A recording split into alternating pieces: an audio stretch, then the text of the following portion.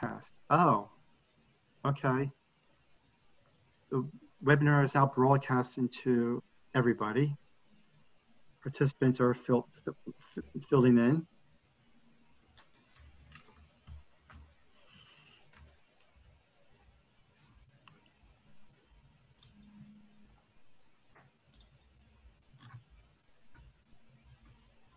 I'm excited. So let's give it a few more seconds. Sure.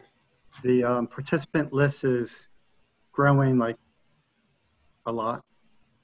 Should we give call outs? I recognize some names here.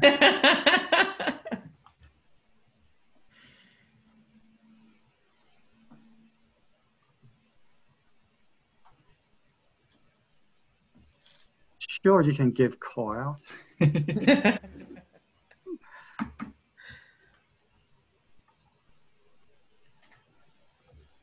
Okay. Will people be able to, they'll be able to chat, right? So we can look for questions. Yes. Okay, great. That's right. Let me share my screen for a second.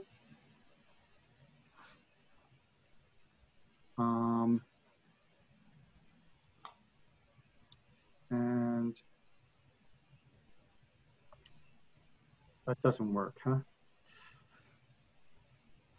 There we go. Well, welcome everyone to the Philadelphia Informs Chapter Virtual Speaker Series. It's my pleasure to have Carolyn Mooney, who is the CEO of Nextmv, and Ryan O'Neill, the CTO of Nextmv, to present real-time routing for on-demand delivery. They've been working in this field for quite a few years. It's very much of a, I'm sure that with COVID and nowadays that on-demand delivery is becoming even more important. And Ryan tells me that he's going to say that both he and Carolyn will say a few words about their background. So without further ado, I turn it over to them. So thank you. Awesome. Thanks, Mark. I can share. I think you might need to enable sharing for me. I can't. Oh, by the way, I do plan to record this. Oh, yes. So no, it is recording, and to let's see now, panelist. Let's see if I need to do something here. Text. You can't record, huh? I mean, you can share. Right. Oh, wait a minute. I'm sorry. My problem is I just have to stop sharing. And I use Zoom every day. It says host disabled participant screen sharing. So I think there's a setting that needs to be toggled. The beauty of doing this over Zoom is we can recreate the experience of trying to find the HDMI cable, which we would have in the office. Let's see if that change rule. That's not. Usually there's a little arrow right next to the screen share button at the bottom, and it has a little up arrow, and it'll allow you to. Oh my God. I thought I knew everything about this. I apologize, folks. No worries. You're on. Sounds good. Well, thank you, Mark. We really appreciate being here, and we're super excited being based in Philadelphia to be a bigger part of the Philly Informs community. So I really appreciate you having us, and excited to give this talk. So I wanted, as Mark mentioned, I'm Carolyn, this is Ryan, and we're co-founders and execs at Nextmv. And so I wanted to give a brief background on Nextmv as well. So we are a decision automation platform, and our tools really help developers quickly automate and optimize problems like routing, scheduling, and assignment. So things that are obviously very familiar within the Informs community. And we're excited to kind of talk about one of those today, which is really the on-demand delivery problem.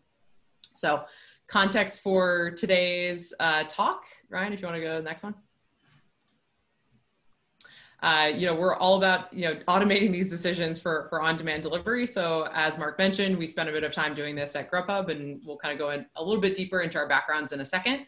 But before we do that, I want to give you some context about what we will and what we won't cover. So we will cover today the basics of kind of these on-demand models. What do they look like? We'll cover some of the operational challenges. We work a lot with our operations team at Grubhub and elsewhere. So to get an idea, a sense for what businesses really care about when they're performing these optimizations. We'll also talk a little bit about the technology challenges. So things around, how do we deploy these models, but also, what are some different techniques for solving them? And then finally, things that we've used to solve these problems in the past, and some things that we're using now at Nextmv as well. So we're excited to kind of dive into that. Some things that we won't cover today are anyone's specific business model. So if you were looking for the secrets of Uber or Lyft, I apologize, we will not have them today. But we will dive into kind of some of the general characteristics around these on-demand problems. And which is not to say that we don't know them. Yeah, we definitely know all of them. But we also won't cover any specific model formulations. So nothing about, particular algorithms or particular ways to address things. And we also won't go over any benchmarking data or anything, as Ryan says, particularly academic. He saved all of that for his PhD work. So we'll save you that. And so with that, I wanted to give you a little bit of background of who we are, why we are talking to you about this. So my background is actually in systems engineering. I spent quite a lot of time at Lockheed Martin in the beginning of my career doing modeling and simulation work for ballistic missiles and also radar systems. I met Ryan at a small meal delivery startup. You can see down in the corner the logo with the Z called Zoomer. And that was here in Philly. We were doing meal delivery for collections of restaurants. And we really spent some time at Grubhub after that, extending our time there, doing decision engineering. And so we saw quite a few familiar faces in the participant window from that as well. So we spent a few years there at Grubhub. I think in total, we did meal delivery for about 4 to 5 years. And over that time, really, we learned a lot about the challenges in this space, and particularly left to build optimization and simulation tech that was more accessible across a variety of verticals. So Ryan, I don't know if you want to chime in a little bit with your background as well. Yep. So like Carolyn mentioned, we met at Zoomer doing meal delivery, routing. My first role at Zoomer was actually building routing algorithms. So that's where I got my sort of first exposure to vehicle routing. Before that, I was working at MITRE Corporation, doing operations research for government. And before that, I was a software engineer, doing everything from K Street to the, working in the newsroom at Washington Post. I did my graduate work in operations research at George Mason University, both my master's and PhD there while working under Carla Hoffman. And it was really through Zoomer and Grubhub that I developed an interest in routing and sort of a passion for it. As Carolyn mentioned, we built out the decision engineering team at Grubhub. That was responsible for everything from sort of forecasting demand to scheduling drivers, doing simulations to study region topology and on-demand routing.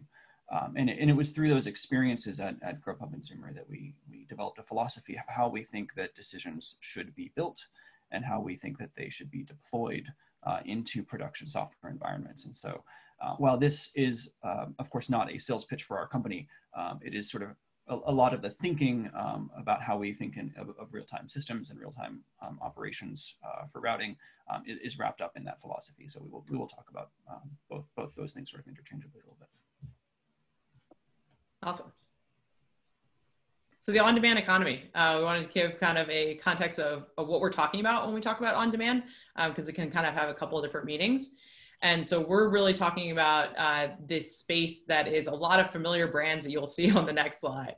And that is, things like Lyft, things like Uber, even your pet care, like services like Wag, and Instacart, like how you get your groceries, how you get your pet care, how you even maybe got your clothes if you're using something like Stitch Fix or something like that. All of these kind of fall into this on-demand economy, and they all have a certain set of characteristics. So we will go into that in the next slide. Sorry, there's a little bit of a delay. So we really want to talk about kind of the Uber of X. Brian and I, during the course of Nextmv, spent some time at Y Combinator and around a lot of other startups. There's a lot of people out there trying to build the next Uber and, the Uber of doing some sort of delivery. And all of these platforms basically have the same formulation. So they usually have a set of independent workers. They have some customers that want some immediate service. They have providers of those services. So those might be restaurants, or those might be grocery stores or something like that. And then there's also obviously the business itself, which is the platform to connect them all. And so typically when you see kind of like the Uber of whatever, it's usually somehow in this format. There's a lot of different variations and permutations, but we're kind of just going to stick to this generic format. All right.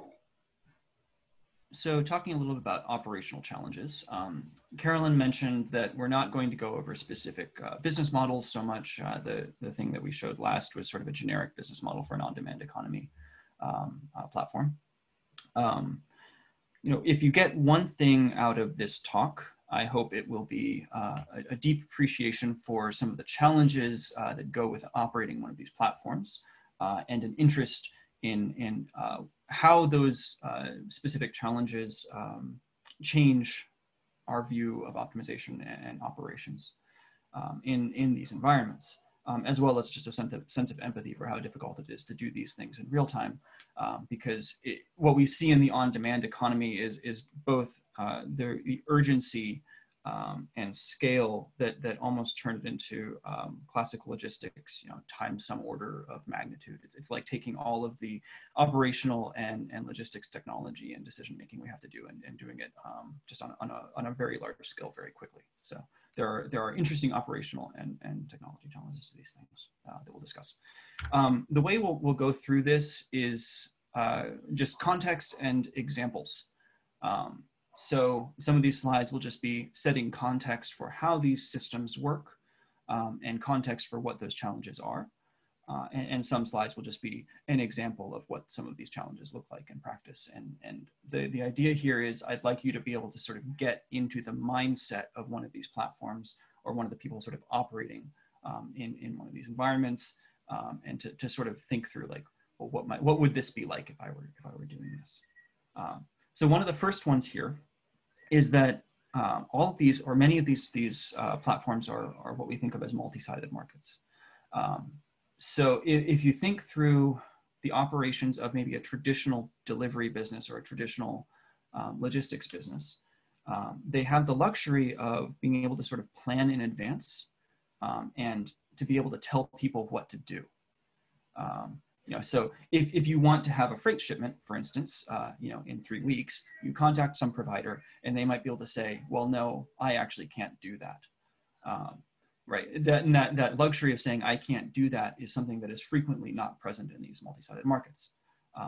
What the platforms in these marketplaces really do is act as facilitators through for the other people in those marketplaces. So here we have workers in the marketplace. Typically these are drivers or couriers or something like that, but it could be anything like a masseuse or whatever. And typically their goal in these markets is to make as much money as possible, right? So they sign up to get work, to perform that work, and to make money. One of the things that might mean, for instance, is that if I'm a driver, I want to consolidate as much work as possible and do it as many things at the same time as possible, because if I'm carrying multiple people in my car, then I'm making more money in fares. But that is ultimately works against the goal of the customers, potentially, who want to get from point A to point B as fast as possible. So the goals of people who are working in the platform and people who are customers of the platform or ultimately serviced by the platform may be at odds with each other. And that's something you see frequently in these multi-sided marketplaces.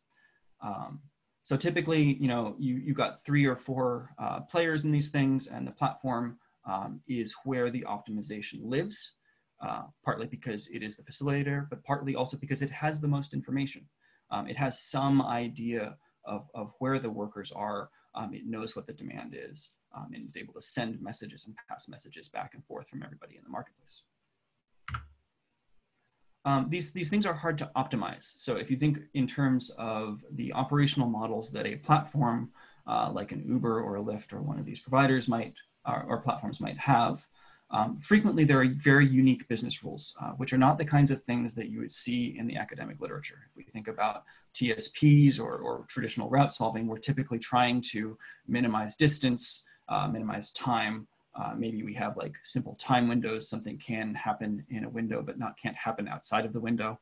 And maybe there's a capacity. Real world routing problems have all that and so much more. So you can have break schedules for workers because they are required to have breaks because of their contracts. You can have different kinds of consolidation rules.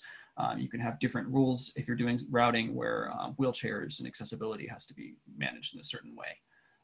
So it's frequently very difficult to take some of those business rules and model them using, say, something like a mixed integer program, or even sometimes a constraint program. These marketplaces and platforms tend to be very, very unpredictable. We'll get into this a little bit in a second. But if, in the way that we're often trained to do optimization, we sort of know all of the inputs, and those things are sort of fixed, and we're trying to optimize the system given these inputs. But in these systems, those inputs are constantly changing. We do not know when they're going to change, and they change in rather seismic ways. So if you think about meal delivery in the morning at 6 a.m. versus in the evening at 6 p.m., those are fundamentally different landscapes. If I'm a restaurant, I sort of know when dinner is going to come-ish, but I don't know precisely when, and I don't know how big it's going to be. And so it makes these sort of large shifts that occur within 15 minutes, an hour, half an hour, which occur in a lot of these on-demand models, can make it very difficult to plan ahead. These problems can get very large. Some of this is an operational consideration, but typically like thousands of things that need to be done, hundreds of workers to do them is not uncommon, and it can get very much bigger. And typically in these environments, we have seconds to find high quality solutions that are operational. And so some of that obviously informs some of our technology choices in these things. Quick example, one that is close and dear to our hearts, having worked in this industry for a little while, is meal delivery. And so if you've never used one of the many meal delivery services, this is basically how it works. The fundamental concept is that restaurants are pulling drivers together because if they do that, then they can sort of absorb the variability of meal delivery demand. And use the set of drivers more efficiently, the pool of drivers more efficiently. So this means that orders arrive dynamically through some sort of operational period, just like they would normally. I mean, that's nothing new. But the shared pool of drivers servicing different restaurants is sort of the new aspect of this. And the ability to consolidate multiple orders onto drivers from different restaurants that are unrelated to each other is the other piece of this that's very interesting. When you look at something like a pickup and delivery problem, here we have sort of a wide range of things that are seen in practice. So these are optimized pickup and delivery routes, just from the literature. On the left, we have a short one, and on the right, we have a long one, quote unquote long. So in these, the current location would be the blue dot, the pickup locations would be green triangles, and they have associated delivery points. And then what we have is the optimal routes based on whatever the metric that's trying to be optimized is. It could be something like total distance, time, or error on ETA.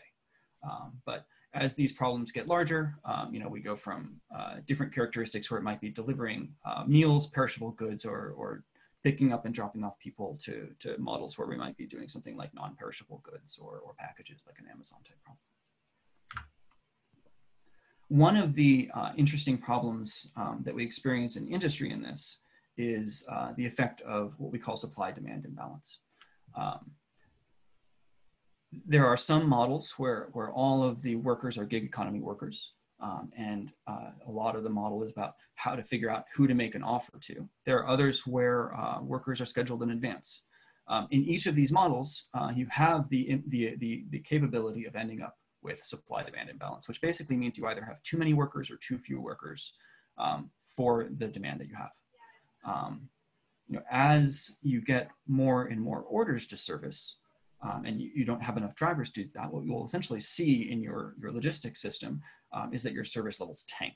So you go from having very good quality of service to having very bad quality of service very quickly as your order driver ratio goes up.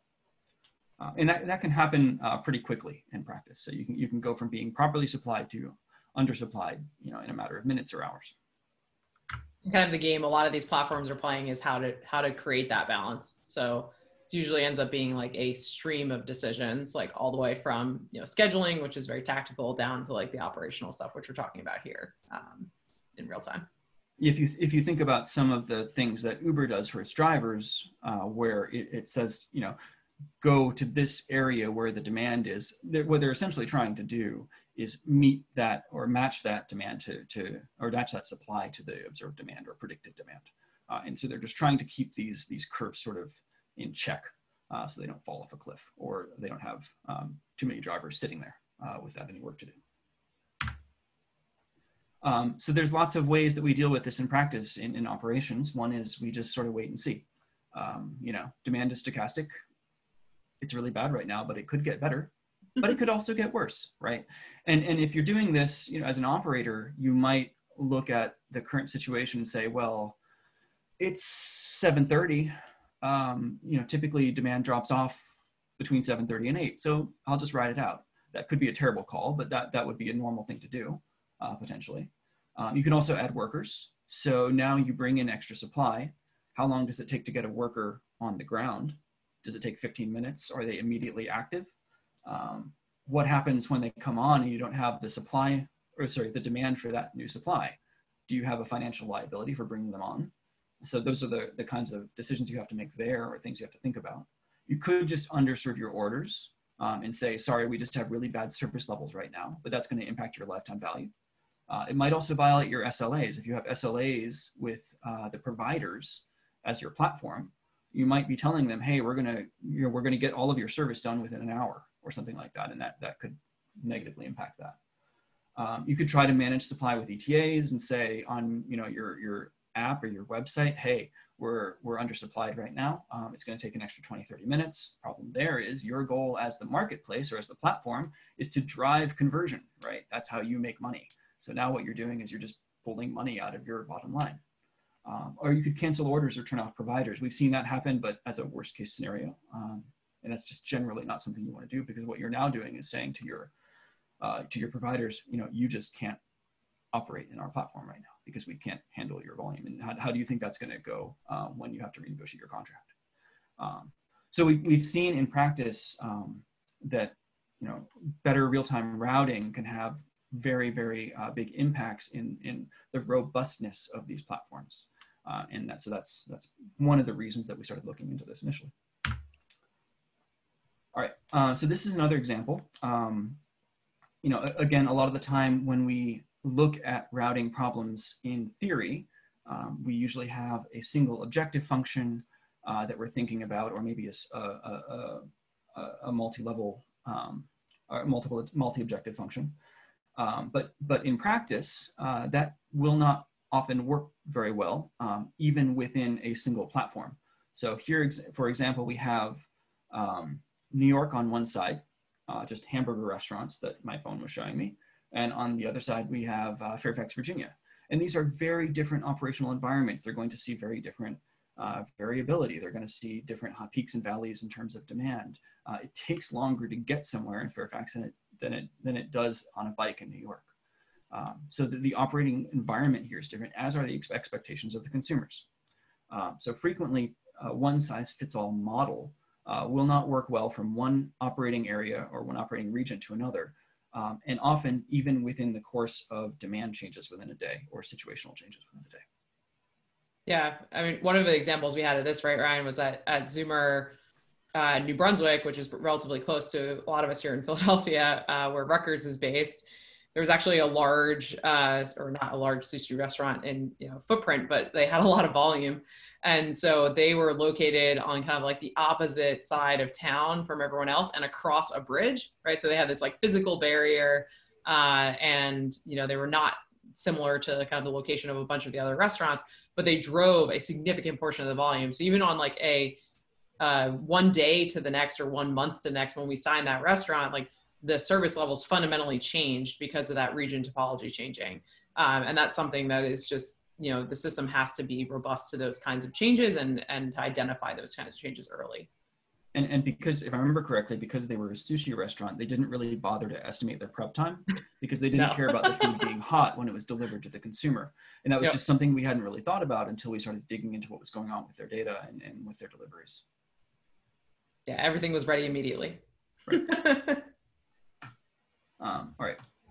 Another example of this is travel speed. What this shows here is travel speeds from Washington, D.C. taxi data that we fitted to different distributions. And what we've found is that even through the course of like a single day, travel speeds in the city of D.C. Will not only change their parameters significantly, but they'll change the shape of the distribution. We see this on an increasing scale. Especially since COVID started to happen. We've talked to a lot of delivery companies. We've read about this where they're just seeing explosive growth, and yesterday's data is no longer relevant. If your volume is growing 10%, 5%, 20% day over day or week over week, what does fitting a model to observations in the past actually do for you? Not much. And so their operations become more and more real time and more responsive to changes. Awesome. So we're also going to talk a little bit about some of the technology challenges. And so first I want to kind of go through what a common pattern to solve this type of problem is. And so typically what you'll see in a lot of platforms is kind of this division between a kind of assignment and routing. And so the way people will architect this in their software is they'll have usually some sort of service that's doing the collection of the current state of the system. And this will be, what are all the current assignments? What are all the pending requests that are out there? Where are all of the couriers, and all of that information. And so that's passed into the model as like kind of a starting point. And then usually, or kind of best practice would be for an initial assignment to happen. So basically find an assignment that's feasible, and that's kind of in this center column there. Find an assignment that's feasible for each of the requests, and then route the drivers appropriately. And so that might be consolidating a couple, deliveries or a couple people on the same, driver or courier, and that's fine. But you want to make sure that you have a feasible plan really quickly, in these real-time environments, because you have to go operate on something. So you need a plan. And then typically after that, you will go and try to improve that plan with the remaining time that you have. So that may be, you find this first plan in a couple milliseconds, and then that second stage of like plan improvement is happening iteratively for the next, 20, 30 seconds in the time remaining that you have. And so this is really important because, assignment and routing are decoupled in this framework. And so we think about kind of making the assignments and then doing the lower level problem, which is doing the routing once you kind of have that assignment set. And so you want to go to the next one, Ryan? Let me just briefly mention. So this is not the only model that you see in industry, but this is, I think, maybe the most common one. The most common that you see applied both in the academic literature on real-time routing or dynamic routing and in industry. It also has like very nice technological or software aspects to it where you have a start to a process, the process runs, and there's an end to a process. It makes it easier to manage as a software package. Yep. Yeah, so what are some of the challenges here? Well, one, normally the cadence or the SLA for this service running is on the order of seconds, not minutes, seconds or minutes and not like hours, right? So these problems are being solved very quickly and have very tight SLAs.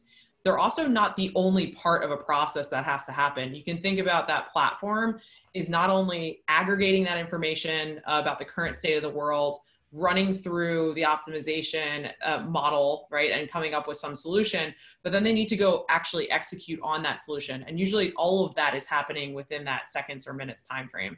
So you might be pushing, those assignments out to drivers. Drivers may be able to accept or reject, and then they have to get back to that next planning cycle, and that could be happening, on a minute-by-minute cadence, something like that.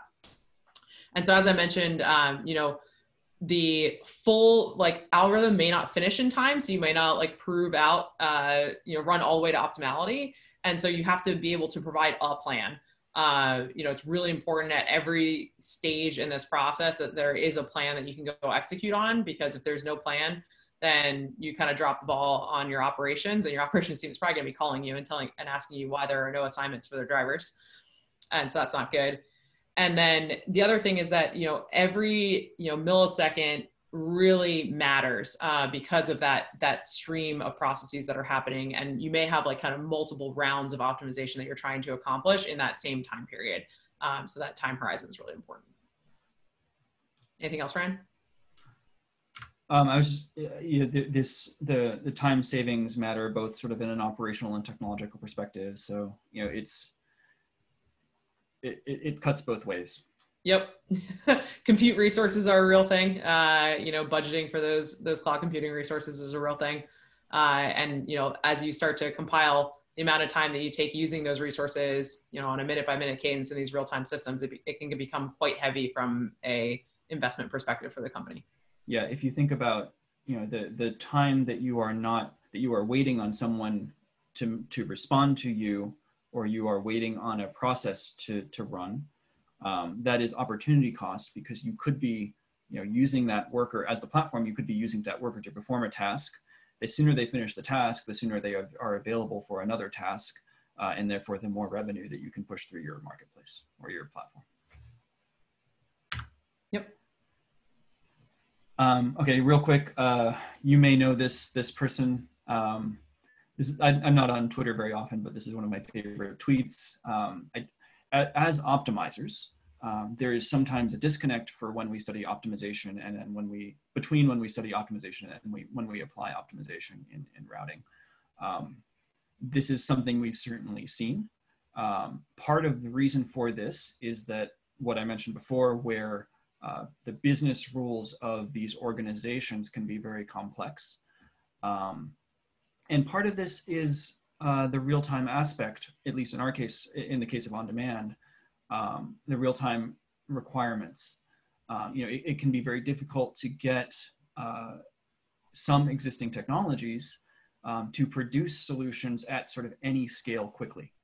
And that sort of is the challenge here. As Carolyn mentioned, if you don't have a solution from your solving technology, then you do not operate. Right, and it's not like that's something that gets better. So imagine that you are operating a marketplace, you're pushing orders through it of some kind, and all of a sudden your optimization breaks down. That means that you now have a queue backing up of requests that need to be serviced. That queue is getting larger and larger and larger. Your workers are sitting there doing nothing, and so the nature of this system sort of changes the game for what technologies we use when we apply these things. And this is a reason that often people just use heuristics. As optimizers, what we would really like, is to be able to have our cake and eat it too, essentially. We'd like to be able to make good, to make good solutions or find good solutions quickly, be able to act on them, but we'd also like to be able to optimize. And so we'll talk a little bit later about some of the technologies that we've started to look into and that people have been doing very interesting research in that we feel are appropriate for some of these some of these, or that have some of these characteristics. Awesome. So the final thing we wanted to touch on is just from a technology perspective is really about how we manage and treat algorithms in our software stack. And so this kind of gets back to how Ryan and I built out decision engineering at both Zoomer and Grubhub, but we really thought about the space around modeling and algorithms to look more like software. Like we wanted it to look exactly like our software in the sense that these things should be easy to build, easy to test, and easy to deploy. So that's something that we feel really strongly about. And we also think that you should be able to version control everything. The number of times that I was kind of like asked, to recreate a ETA decision like on a given day, you need to be able to know what version of the model you're running in order to do that. And that becomes like really difficult if your models are not built with these software best practices in mind. And the final thing is just being able to integrate, with modern stacks. Some of the platforms that we've seen out there today, like aren't necessarily built for things, like cloud infrastructure or serverless and stuff like that. So that's something that, we really felt like there was a need when we started Nextmv around. So. All right, so now we'll talk about just some of the promising techniques, or in particular, a promising technique that we see coming out of literature and sort of how we're starting to apply that at Nextmv. I know that there's at least one person on the call who knows more about the theory of this than I do, so maybe I can connect anybody who's interested in that. I'll ask. But you can also answer questions in the chat. All right, so first let's let's frame this first by talking a little bit about sort of how we got here as optimizers. Historically, the way that we work and still do today, for the most part, is we take some sort of thing, some sort of system, usually a business process that we want to improve or optimize or whatever, and then we translate it into a polyhedral representation, which innately has nothing to do with that business process, right? Like we have a business process and we have a mathematical representation, right? And we as the optimizers are the people that are sort of sitting in the middle of this and speaking both languages, right? And so this is really cool because we have to learn this other language and we get to speak in this other language and we get to think in this other language, and it's mind expanding, and we get to build algorithms that work on these structures, and they're incredible and fascinating things, and they're extremely performant and some of the best tuned algorithms that have ever been written. But then what we experience doing this is that we are sort of gatekeepers. And whenever you have a gatekeeper in a process, what you have is also a bottleneck. And so then we as the optimizers become sort of a bottleneck because we insert ourselves, or I shouldn't say we insert ourselves, but we are that translation mechanism between reality and desired reality and the mathematics of the models, right? The reason I think that optimization actually looks like this is that when optimization and linear optimization was first being developed, we happened to have these things called computers that happened to be really, really good at linear algebra. So they could pivot with the best of them, right? Like they could, if you could give a computer a matrix to solve, it would solve the matrix. And so since that was the tool that we had, we applied that, that structure to the business systems that we wanted to optimize, and therefore was born linear optimization and mixed and integer programming. And we've built these incredible technologies on top of those. But the root is, that those are the tools that we had. We had that hammer and that chisel and that nail at the time, and so that's part of why optimization looks the way it did, or does.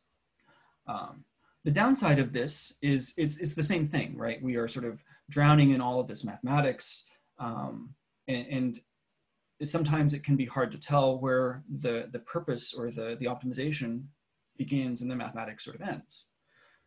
An interesting idea that's come out of the hybrid optimization community in the last 10 years or so, is this sort of fundamental concept or fundamental truth that optimization doesn't necessarily need to be applied to a matrix.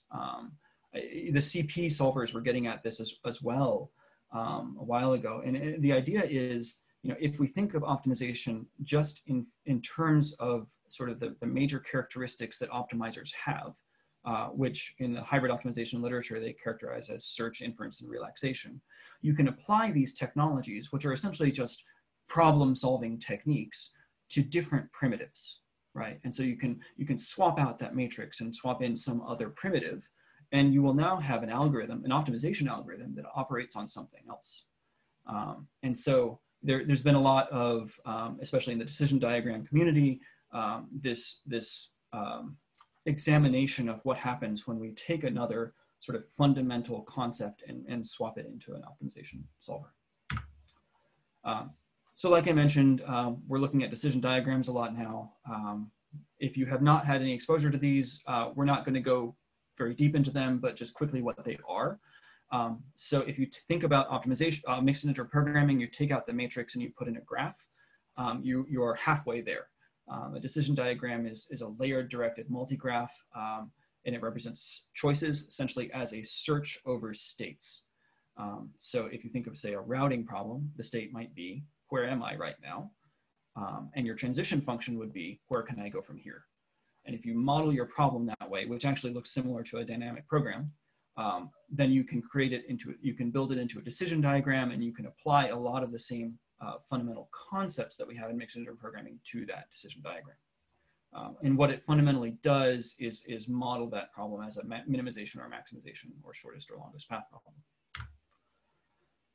One of the nice things about decision diagrams, and this gets back to having our cake and eating it too, is they give us a very natural heuristic for solving problems, which is also capable of optimizing them. And so here what I'm showing, and not to get too deep into this, but we have one problem which is called an exact, or one representation of a given problem.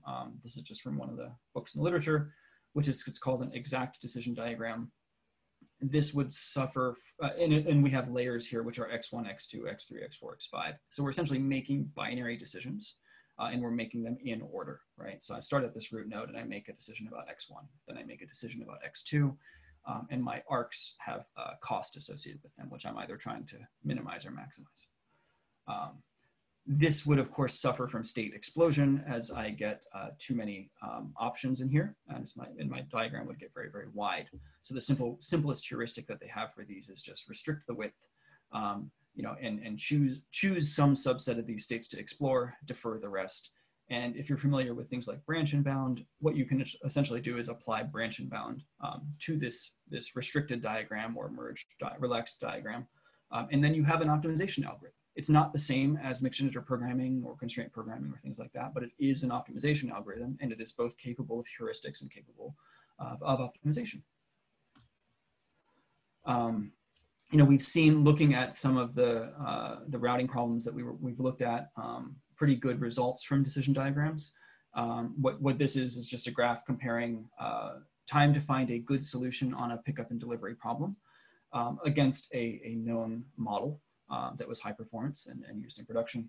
And there were times when we were outperforming it by an order of magnitude. Of course, there were other times with different models where we were not, but we've seen a lot of promise from these things.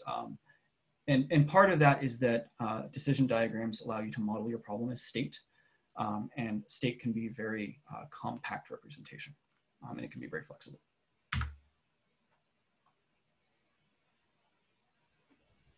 Awesome. So I'm going to go through a little bit of kind of how we are doing this today with Hop. So Hop is our decision automation tool set. So I'll go through a little bit of that, and then we'll kind of close out, I think, with some questions at the end, right? Yep. Awesome. All right, so model deployment. So we kind of talked about one of the biggest technology challenges here is actually managing models like software. And so one of the ways we've been tackling this is thinking about each of our models as a component in the larger software architecture of a platform. And so Hop really has this kind of defined deployment structure where we take JSON data, so that's your production data, that's all that's aggregated state data that I was talking about before. So like the state of your system from where drivers are located to where all the requests are coming in, all the pickups and drop-offs, et cetera. Taking that in as JSON structure, also taking in solver options. So these are things, you know, that Ryan was touching on with decision diagrams, but like restriction width, stuff like that, that allow us to use HOP more effectively. And then all of that like model definition, input output schema, everything like that kind of exists in that model. And I'll talk about that in a second. But we really, you know, wanted to make that data contract nice and sharp and nice and defined. So effectively models operate in our system like microservices. And this is intentional because it goes back to those principles around decision engineering on like repeatable, testable, scalable models. And that's really good. So we also wanted to be able to target multiple environments for deployment here. So you can kind of see on the right there, the command line environment, you know, HTTP, Lambda. So have the ability to run kind of in multiple contexts, but switch between them very easily. And so the way we tackle this is the environmental settings or the command line settings are mirrored. They're the same. There's, you know, a lot of overlap between them so that you can go from developing on your local machine, testing against local instances, to really shipping this to production very quickly. And that's something that is crucial in these, you know, on-demand delivery platforms because of all the things that Ryan went over about the state of the world constantly changing, especially during times like now, during COVID, where you have this crazy amount of growth. Shipping new algorithms and iterative approaches is critical to business success. So on the model integration side, this is kind of how HOP works at a high level. So I kind of talked a lot about those, you know, production services at these platforms are really creating that system state data that's being fed into HOP along with all of those solver settings. And then those decisions are coming out of HOP and kind of looping back through this, right? So that's that iterative replanning process. And HOP on the inside, right, has a concept of state. And I'll go through a little bit about how HOP is, you know, structured in terms of its API and stuff next. But essentially what HOP is doing is taking that system state, decoding it, adding some like bookkeeping features so that you can keep track of what you're doing as you're searching through that larger state space. And then it's trying to find the best solution, right? So at the end of the day, that optimization is a fancy form of search. So we're looking for the best solution, whether that's minimizing some KPI or maximizing some KPI. And then on the output side of that, right, we really want to, you know, re-encode that information back into a JSON structure that our other services can take advantage of, right? So that those decisions come out and are used by the rest of the platform. And so that could be, you know, the assignments are ingested by the driver app, right, and are shown so that they can accept or reject those requests that are coming in. So in HOP, you know, we've thought a lot about like how to structure this using that decision diagram solver. And so we have a few things that must happen in order for our models to work. And so these methods are one, we have to define what's feasible, right? And so this is obviously pretty common in the optimization community. We think about how do you think about feasibility for your model? And the way I like to think about this is just from an operations perspective, what is acceptable? If you're an Uber or a Lyft or something like that, it's probably acceptable only if you have a driver assignment for every rider that comes into your network. Even if that means they're going to be late, you have to have an assignment for them, because if you don't service them, remember, we're pushing money away from the table essentially at that point. We also have a next method. And so next is how we think about constructing that, you know, directed multigraph, right? And so when we think about next, we think about at each layer of that decision diagram, we're making one decision. And that one decision may be appending a pickup and drop off to a particular driver, or it may be making a decision about a price and, you know, and some price optimization models, stuff like that. But really that next is controlling how we create that graph. We also, for any of our minimization or maximization problems, we obviously have to have a value. So this is our objective function essentially. And so this is anything that you can calculate on top of your state data. So, you know, if it's the click to delivery time, right? As long as you can calculate that on top of your data and your bookkeeping, you know, model that you've created, then you can use that as your value function.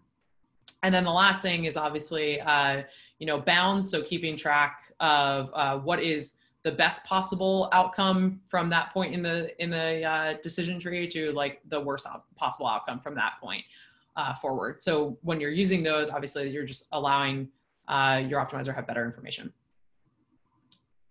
Any additions there, Ryan? No, sorry. Yeah, I think that actually, now that you ask, let me go back. Yeah, go for it. If you're looking at this thinking, oh, I could, if I had an interface like this is extremely generic, I could put something else on top of this. Like I could wrap a CP solver on top of this, or a mixed-integer programming solver. That is intentional. And so one of the beautiful things that we learned when reading about and trying to understand decision diagrams was that if we really just think about state as the primitive for decision making, so many things map to state, right? And so if you build your optimization around that layer state as your layer, you have a lot of extensibility on top of it, which is it opens up interesting avenues. Yep. So the key advantage is to kind of like both, I would say like the integration aspects and also kind of the underlying technology of decision diagrams that we really think about are the ability to make models in this format, right? So that they're repeatable, testable, interpretable. And we think, obviously, we talked a lot about models as binary artifacts, all these multiple deployment contexts, right? And the ease of going between them. But one that we didn't touch on a lot was the testability. And so when I was at Lockheed and I was doing a lot of like simulation work, like being able to repeat certain scenarios and understand exactly how a missile was going to perform, or how our radar was going to perform under certain circumstances, was really important to recreate. Because if you find like a pathological case that you want to study for making your system more robust, you need to be able to recreate that decision. And not only can you want to be able to recreate that decision for that reason, but you also want to be able to answer to people, to stakeholders throughout your organization. So, the number of times I had folks come to me and ask me, well, why was my ETA like this in this system on that day? And being able to recreate the state of the world at that time as part of like kind of your output structure is really powerful because then you can go back and you can track your decisions over time. And then finally, basically the input and output is all production data, right? And you can learn from it. So you can think about building, models even on top of just like the outputs. So you can kind of learn what your performance is going to be over time.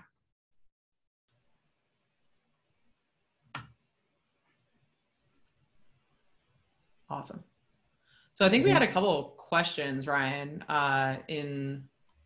Yeah, we've been typing answers, but I mean, we could also discuss them. Yeah. Or if people want to ask more questions, then we can also discuss those. But I mean, I think, the first one we got was, what's our take on using AI to estimate delivery time and set thresholds for drivers? Some companies offer incentives, penalties for drivers using AI prediction.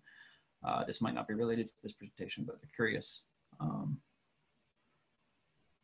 Yeah, so I kind of got into this a little bit, but it is really challenging to, I would say, use predictions of like ETAs generally for incentivizing couriers. One, because they don't have a lot of control over all aspects of that travel leg, right? There's a lot of variability. Even if you obviously like you try to route yourself to somewhere across the city now versus like at 5 p.m. on a Friday, right? Those are two very different times, right? And so there's a lot of variability that they don't control. But then the other aspect of that is it can create some like a weird feedback loop. And this is because a lot of platforms are actually using their own travel data or their own observations of travel times to generate ETAs. So then if you're using those to kind of generate the ETA and then also using that to grade couriers, it kind of creates like kind of this weird environment. So that usually is something to think about. And the other thing to think about too is there's no guarantee that you will always have all these couriers, especially in the gig economy side of this.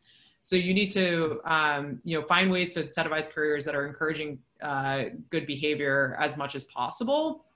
But I would say often if there are things that are out of courier's control, like that's a very negative view of from the courier pool perspective. So you might lose them to other platforms. Yeah. I'd also say from a modeling perspective, if you think about the life cycle of some request, right? Typically that request is made by a person in the customer in the system. At some point it becomes available for assignment. It becomes assigned by an automated model. A worker picks it up. There's a series of discrete state changes that it goes through. And depending on the AI model, and I'm not an expert in AI, but if you're trying to fit an AI model to this that is not going to take into account those state transitions, you may not get very good results. And to be perfectly honest, like nothing beats a good simulation or queuing model for something like that, in my opinion. We also have a question, do you have any specific reason for using JSON compared with other data formats for retrieving the data, collaborating with the companies working with JSON? I mean, JSON really has emerged as the standard for interoperability in the cloud. So for our tools, we heavily target serverless environments and cloud deployments, as well as on-prem and things like that. But the way we build them is if you can run it in something like AWS Lambda or on the edge, then we've essentially scaled down its computing requirements. And so since JSON has emerged as this standard for data interoperability between microservices and data platforms and analysis tools, that's really why we use it.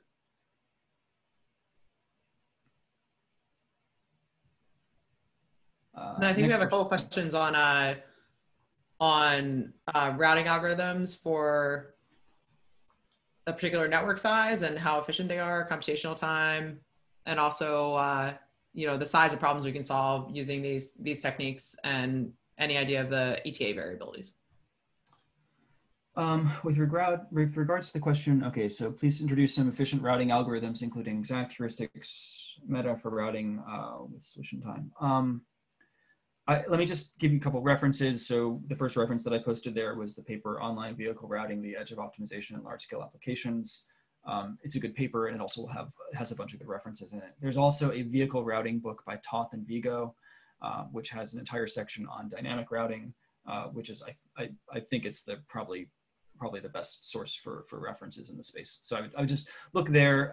You're gonna see a lot of different models that are like problem specific, but you'll see a lot of like general, like you'll see a lot of recurring algorithms or recurring characteristics of those algorithms.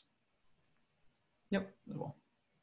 We also got, are they considering traffic situation in real time? So there are quite a few different approaches to handling, I would say, like transit information in real time. So often, I would say like the normal providers that you would use as a consumer become too expensive at scale. So there are, some real-time platforms that folks might use depending on the size of the problem. But sometimes when these problems become really large, it becomes advantageous for a platform to actually generate their own ETAs or their own travel time estimates.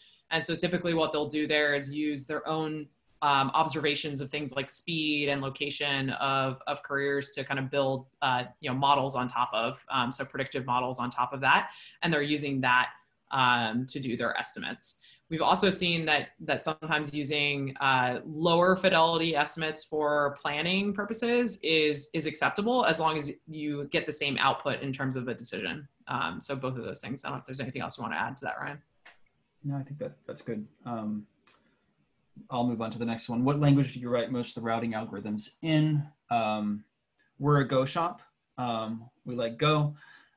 We will eventually support other languages with integrations, but our strategy is that we want more adoption from software engineers. So we're adopting languages that appeal to software engineers and are used more by software engineers. So I would say something like JavaScript would be appropriate for the kinds of tools that we're building, and eventually maybe things like Python. I've written routing algorithms in C++, Java, Ruby, Python. You can really write them in anything. It kind of depends. We were using Ruby for a while with his heuristics at Zoomer, and then we had to stop. And we did have some performance issues with that. But it took us a while to actually have performance. You can do a surprising amount with a dynamic language that is not statically, it does not have static compile type checking. But at some point you need that efficiency. So the other one, when routing, do you look at possible future demand and supply scenarios? One should. Depends on how good your forecast is. Yeah. We had a boss once who we won't name who once asked us why do we forecast, and the reason that he asked that was we were in a situation where we didn't have much visibility into the future, where fitted machine learning models were not really able to tell us much, and so the thing that he was getting at was make my systems more robust to these changes, and so there's some interesting literature on the multiple scenario approach, which you may want to look at. If you just Google for that, I think there's a paper by Bent and Van Hentrick, and then a paper on online stochastic combinatorial optimization, where they're essentially trying to do is create solutions that are robust to change. Hi, folks. It's just after 7 p.m. Can we just do a couple more minutes of questions, and then I'd like to finish up? Sure. Yeah, absolutely. Looks like we have a few more in here. So we have one about how do you properly handle the evolution of your in-the-moment planning decisions under all the uncertainty inherent in these dynamic systems? Asking for a friend. Asking for a friend. Hi, James. Do you want to take that one, Mooney? No, you can take it. Yeah, I mean, unfortunately that's the answer that I have is projecting forward, and I haven't seen anything yet that's better. Assume things are going to go wrong, run the algorithms on them, and it will if you do enough of this. So one of the things that's nice about state mechanics is if you model your input as state, you can copy that state very cheaply, and you can modify it and then run your optimization on lots of different states. So this gives you a very nice technological method or software method for sort of projecting worst case scenarios or projecting changed scenarios into the future, and then aggregating them and just deciding, like, if I'm doing all these projections and my optimization keeps telling me, give this order to this driver, then that's probably a really good idea. But if the optimization in all these different scenarios is really, really uncertain and getting a lot of variable performance on that order, then maybe it's not a good idea. But I'm sorry, I don't have a better answer to that. Something we looked a lot at in the simulation world, at least at Lockheed, was looking at exactly what Ryan's saying, like almost like consensus in approach. And I think that is something that is really interesting to think about, because if you can slightly permute the state, it's effectively almost like simulating, but it's just a very, very low fidelity simulation version. And so I think that's an interesting approach. Do we want to do one more, maybe the one on computational time? Sure. Okay, how do you limit the computational time or final solution quality? So this is one of the things that led us to decision diagrams. I can talk about Zoomer, because Zoomer is no longer in business. The way Zoomer worked was we would warm start from the previous solution. And so if you think about a routing problem where you're routing every 30 seconds, and then we were routing every 30 seconds with a 25-second a timeout. Not that much has changed from one iteration to the next. You have some new orders, your drivers have changed location, but it's not like the entire world or entire history has been rewritten, right? So you have a lot of information from the previous optimization that you ran. And so we found a huge benefit from taking that solution. And again, this is where state mechanics become really nice, because you just update it with the current state, right? Like I've received 30 seconds ago, I ran an optimization routine. I got a projected state out of it. I got some recommendations. Between then and now, I've gotten a few more pings from my drivers. So I have updated locations on drivers, but not all of them. And I've gotten a few more order requests, and I've gotten maybe a few delivery notifications and things like that. But that state transformation is a fairly easy thing to manage, and something you have to be doing anyway in these environments. Yeah. And so starting from the last solution and then, optimizing from there, which is just warm starting, is extremely valuable, and it can get you these sort of solutions. It's almost like where you're continually optimizing, which is good. Yeah. The problem is if your state goes away, you have to start from scratch, and so then you have an issue. But most of the time, it's great. I think it's also, from like a tech perspective, it's also really important to just like have a timeout, like what we were talking about before about having like a reasonable solution after a certain amount of time is super important. And also not letting, from an operational perspective, like sometimes the fully optimal solution isn't necessarily like that valuable. You could be like on like a razor's edge and like kind of fall off on either side if anything changes. And the reality is that something is going to change. Nothing goes entirely to plan. And so having a solution that is maybe suboptimal, but close, but very good, is sometimes better from an operational perspective because it can be more consistent. So sometimes you will see like operators are okay with like, 5 minutes worse on a, ETA or 5 minutes worse on a delivery time if they know it's just going to consistently be that or more robust to change. And just leaping in one other thing to that, someone asked about, do we have any customers where avoidance of worst case is more important than average performance? That's actually quite frequent. And so like a lot of people want to optimize for like a P90, and that's not uncommon at all. So folks, one, thank you, Carolyn and Ryan. It was a great talk. Number two, since I can't unmute everybody, it'd be really nice if the people who attended could write nice messages in chat. Thank you. And the third thing is I like to plug what the next talk is after I get rid of these screens. Just as a plug, we're going to have a talk from the Director of Data Science and Machine Learning of Comcast, another local Philly company, next month, October 27th.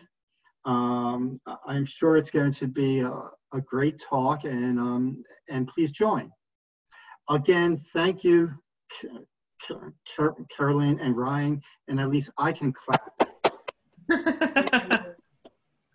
Thanks, and feel free to reach out to us, nextmv.io. If you want to talk to us, feel free to message tech at nextmv.io. Thanks, Mark. Thanks for having us. We'll see you at the next talk. And thanks to everyone for your attention and time and good questions. We know that there's nothing else going on tonight. So. Sounds good. Thanks. Bye-bye.